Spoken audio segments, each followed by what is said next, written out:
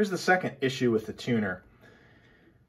This capacitor has a problem around 7.5 on the settings where something must come disconnected inside.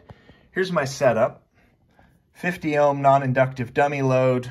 We're set to the low impedance setting, and the Smith chart displayed on my Nano VNA.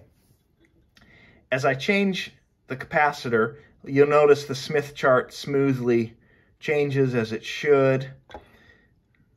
It's changing smooth, just like you expect. Now watch, as I sweep around 7.5, the Smith chart kind of freaks out. The tuning's all completely off.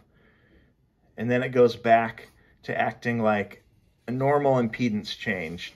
I'll go back through the setting, again about 7.5. You'll see, there we go.